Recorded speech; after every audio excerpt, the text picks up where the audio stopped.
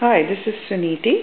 So I'm going to do a follow-up on how to keep your African violets in constant bloom.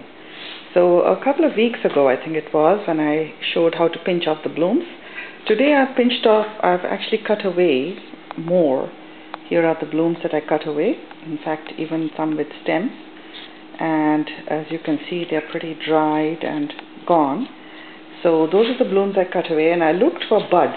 Did we have more buds? So here we are. Here you can see there's more fresh buds here, and you have to look between the first layer and the second layer of the leaves. Like here is the first layer and the second layer, and you can see there's some buds growing there as well.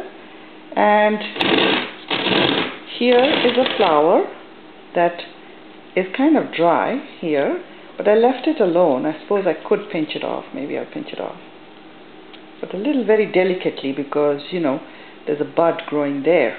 There's a bud right there. So you have to be very careful when you pinch off the old blooms not to hurt the old buds.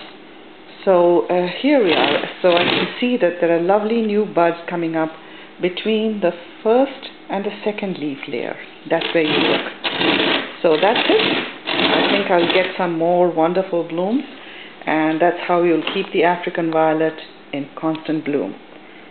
Thanks for watching. Bye bye.